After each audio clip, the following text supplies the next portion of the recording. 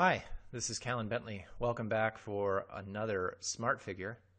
After watching this video, you should be able to describe mineral hardness, where it comes from, how to measure it, and why it's useful in identifying minerals. So here's an example of a mineral. We can see that it's sort of transparent and light colored, doesn't appear to have a metallic luster, but how can we identify it? We've got to, look at the physical properties of this mineral, and one of the physical properties that's most useful is hardness.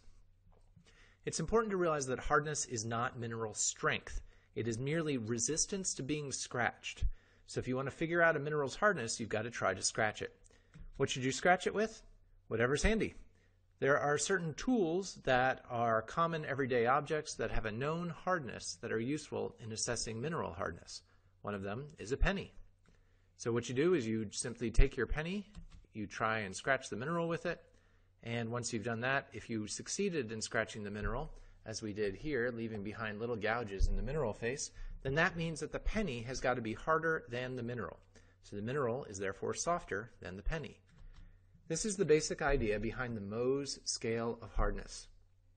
This is a relative hardness scale developed by a mineralogist named Friedrich Mohs, and it ranges from the softest known mineral, talc, all the way up to the hardest known mineral, diamond. There's 8 steps in between those two. Our penny is an example of an object of known hardness. So a penny is a hardness of 3.5. The previous example where we were able to scratch the mineral with our penny means that our mineral must be softer than 3.5. Another object that's often useful is your fingernail. Your fingernail is a 2.5 on the Mohs scale of hardness. A wire nail clocks in at 4.5. A knife blade or a piece of glass is 5.5. And the ceramic streak plate that we use for assessing the color of the powdered form of the mineral, that streak plate is a 6.5. So when you're identifying minerals in the laboratory, you basically want to bracket a mineral's hardness between two of these numbers. So for instance, if it is softer than the streak plate but harder than a piece of glass, that means it's somewhere between a 6.5 and a 5.5 on the Mohs scale of hardness.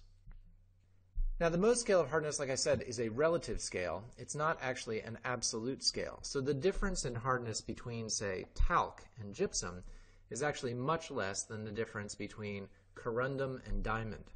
Just the same, the Mohs scale of hardness is really useful, especially for introductory geology students. Here are 6 sample minerals that all could look very similar to one another. The fluorite obviously stands out because it's bright purple, but keep in mind that color can really deceive you when it comes to identifying minerals. So rather than relying on color, let's check the hardness of these different minerals. Calcite will clock in at around a 3 on the Mohs scale of hardness. Dolomite will be about a 3.5. Halite is around a 2.5. Gypsum is around a 2. Fluorite is a 4. And quartz is a 7. Let's slide that fluorite over to the side here and consider it in a little more detail. If fluorite has a hardness of 4, what common everyday objects will scratch it, and which ones will be scratched by it?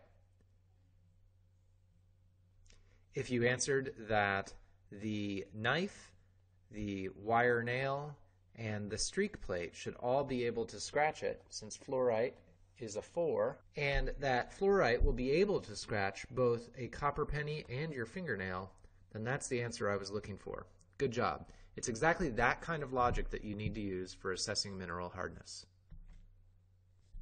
Thanks for your attention. This has been another Smart Figure.